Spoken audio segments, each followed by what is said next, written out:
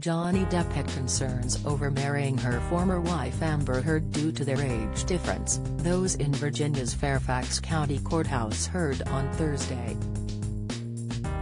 Dr. Alan Blaustein, a psychiatrist who has previously treated Mr. Depp, also claimed the actor struggled to stay sober in the video deposition played in court.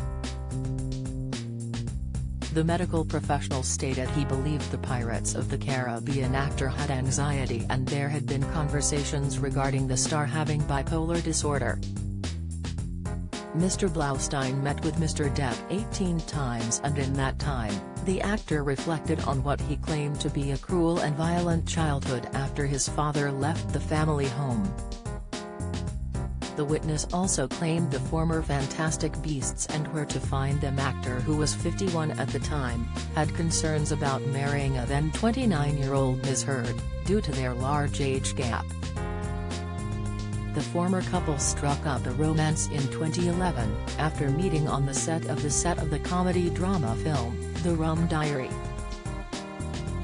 They tied the knot in a civil ceremony in February 2015. Ms. Heard filed for divorce from the dad of two in May 2016 and obtained a temporary restraining order against him. Their divorce was finalized in January 2017. On Thursday, the court heard Mr. Blaustein claim Mr. Depp once told him he had a chaotic relationship with his ex-wife, and had expressed anger towards her. It was also claimed by the psychiatrist would refer to something horrible inside him as a devil. Previous testimony from other witnesses has claimed Mr. Depp had an alter ego he referred to as the Monster. The witness claimed he stopped having sessions with the actor when he went to Australia to film the fifth installment of Pirates of the Caribbean. The Captain Jack Sparrow actor is suing Ms. Heard for alleged defamation over an op-ed she wrote for The Washington Post in 2018, in which she stated she was a victim of domestic abuse.